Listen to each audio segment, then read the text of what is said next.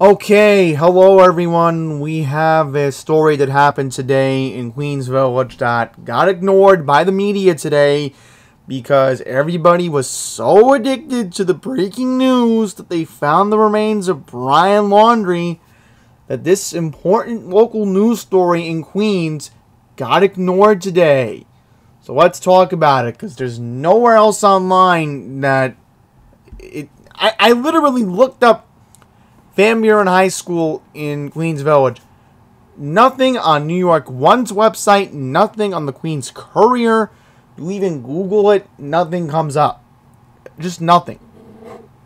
So let's see what Laura Uhl posted. So it says here that Van Buren High School police from the 105 precinct reported to this incident earlier today. A student was in custody for weapon possession. The student attends the B-Tech, which is located in the same building. The building was on lockdown, and then the building was lifted off of lockdown. There were police helicopters in the area. So nothing about it on New York One. Nothing about it in the Queens Courier, because you know what it is. You know what everyone is addicted to today. It's quite obvious what happened today. Quite obvious. You know what they're all addicted about today. Go on the homepage, Google News, and this is what will come up. Brian Laundrie. Like, you know, it's a little bit of a conclusion to it, but, you know, I wanted to know what happened to Van Buren High School. They're not going to say the name of the suspect because we don't know if the suspect's a juvenile and he has every right to privacy. But, you know, it's very disturbing. So I'll show you where this high school is. And, you know, this school is not in a good area. Let me tell you right now. I mean, you're literally right by Creedmoor. So that just tells you how alarming that, you know, this is not really a safe area in general. So just finding out that this happened here today just proves that, you know, the media just can't seem to get its priorities in check. So here we go. Let's check New York One's website.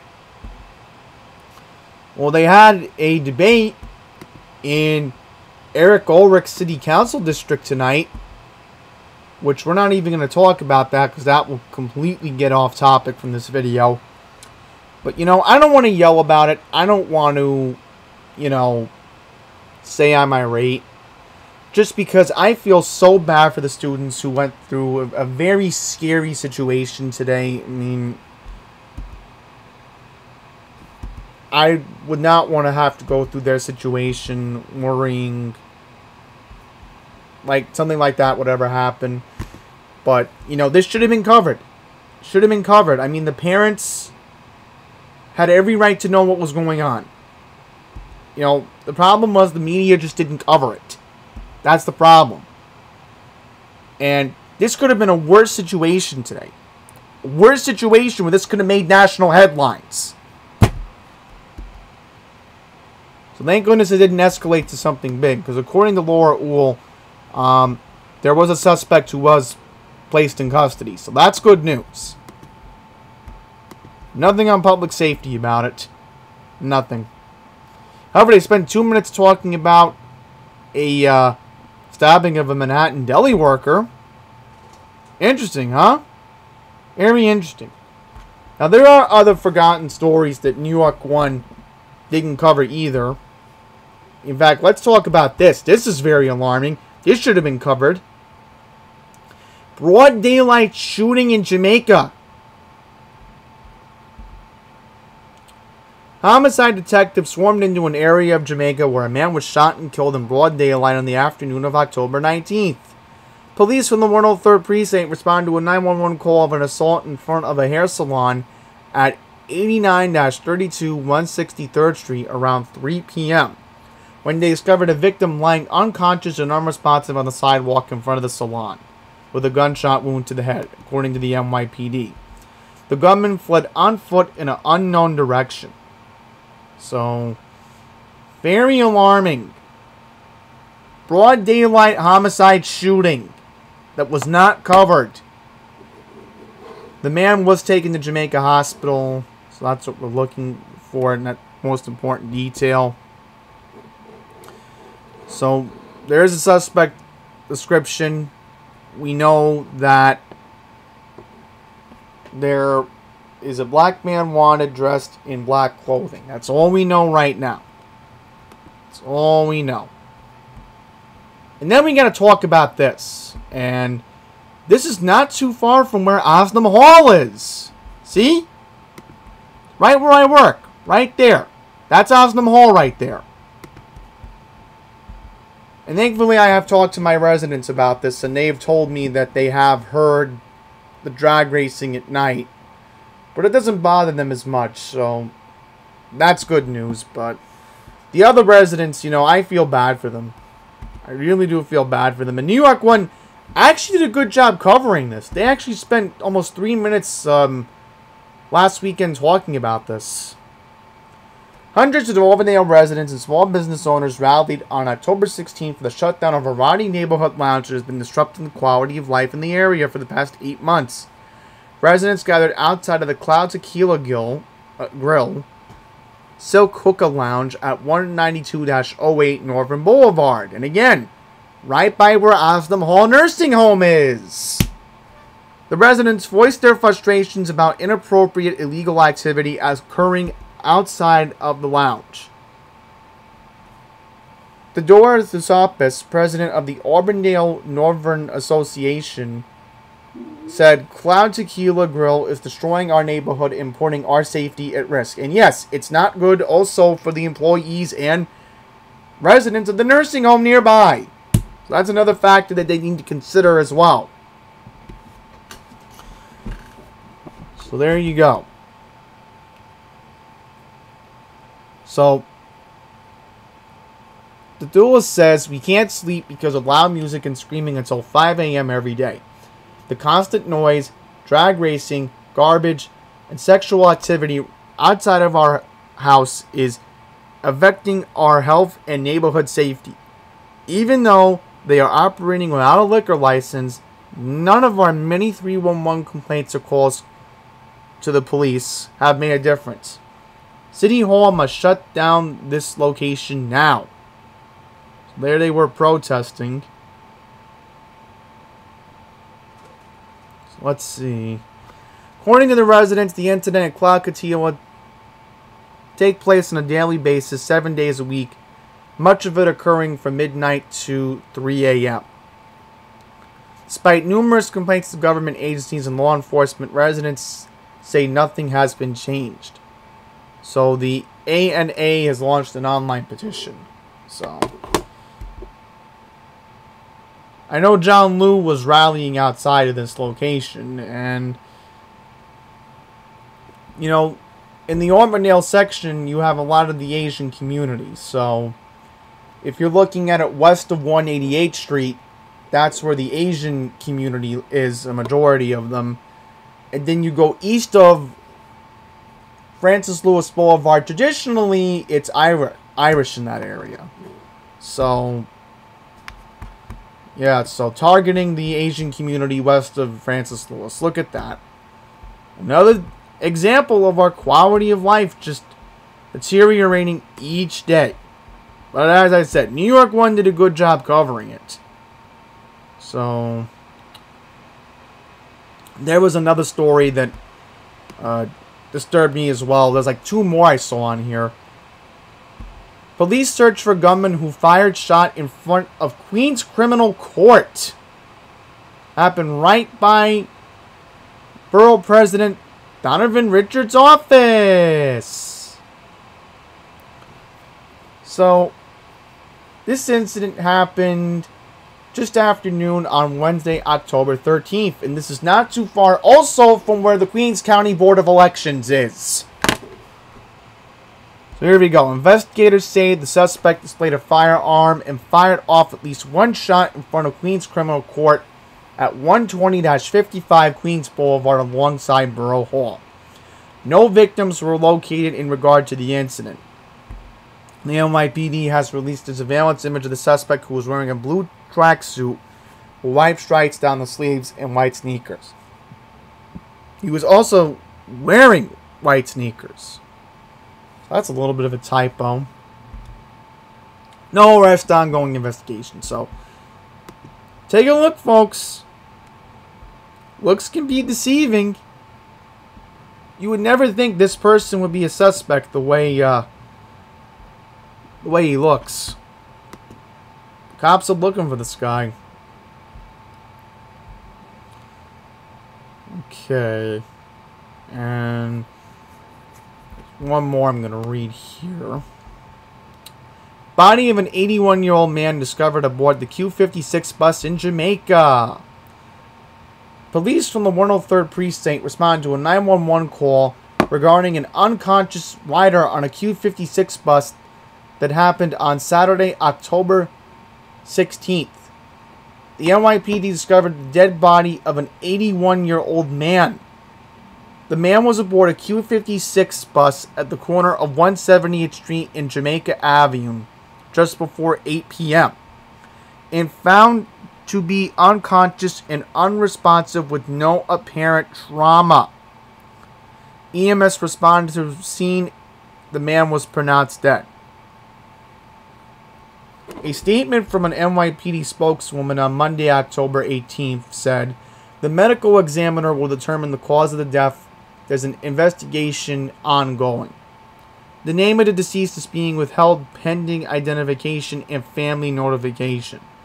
So, very scary situation that a dead corpse was just found on a bus, and New York One didn't even cover that either. Very disturbing. Very disturbing. Just like how, again, there was a shooting in Kew Gardens. This should have been covered. Nope. Let's take a look at AM New York. See what else is there to see.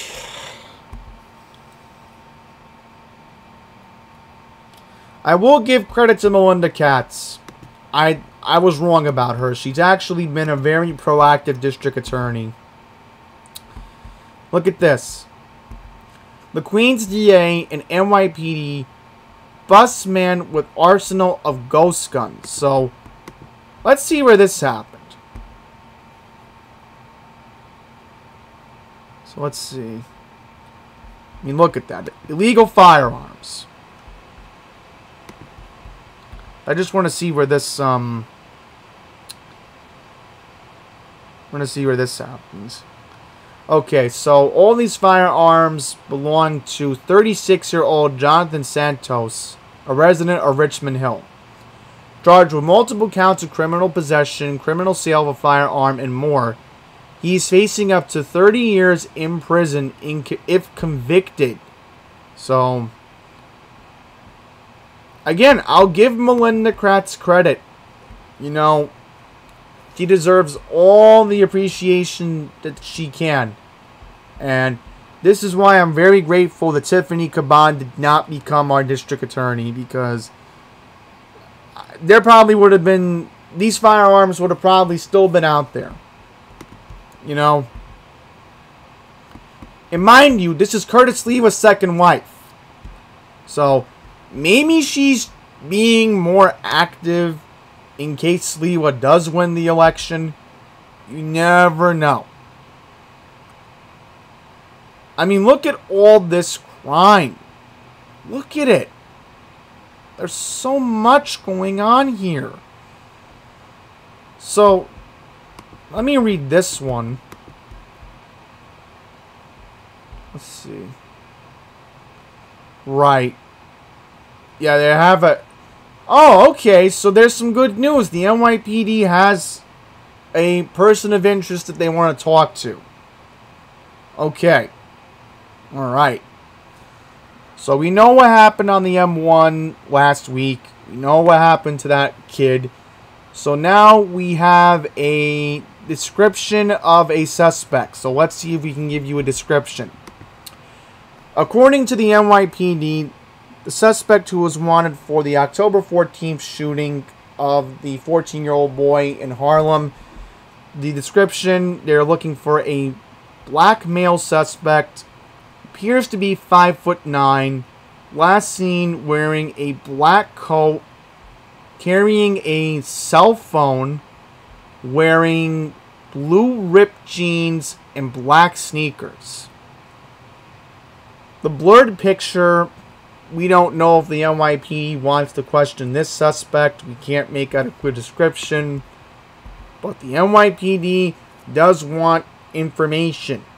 You can call them at 1-800-577-TIPS, 8477. In Espanol, because there is a Spanish population in Harlem. 888-57-747-882, which is pista.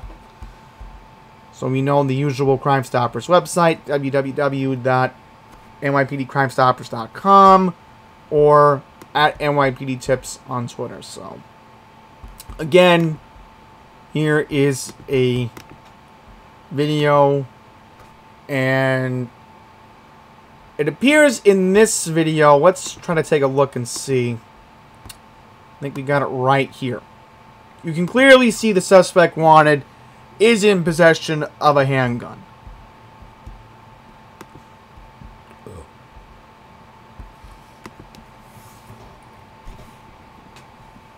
And then let's just read this last article, because I'm going to wrap up this video after I read this. So here we go. 4 people shot in front of a Brooklyn business in broad daylight. So I don't know what's up with all these daylight shootings lately, but it's getting very alarming.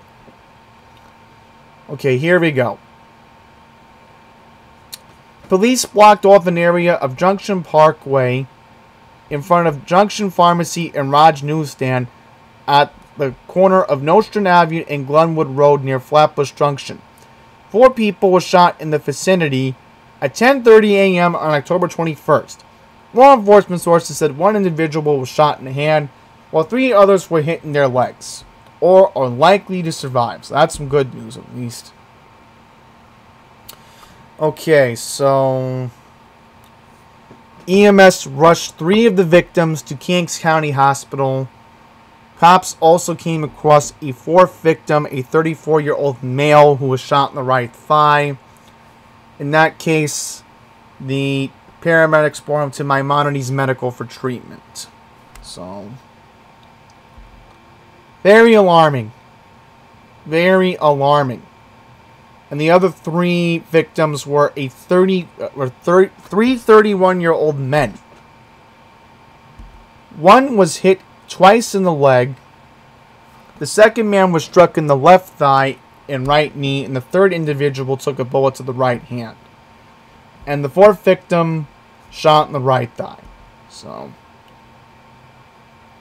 So far, there is an ongoing investigation. We do not have any descriptions of suspects, nor pictures, or videos. So, very alarming. And I'll even mention in AM New York, they had nothing about the shooting that took place at Van Buren High School. Nothing about it. So, I'm going to conclude this video. And, you know, again, if you're a parent at Van Buren High School, you know, you should have every right to be angry on why information was not given about what happened today. And, you know, it's just a very disturbing situation. I know we're trying to put the kids back in the classroom 5 days a week. Try to regain a sense of normalcy. But this is the last thing anyone needed to worry about right now. And, you know, once again, I'm sorry that I have to keep talking about it. But you know, once again, why it was ignored. This was the reason why.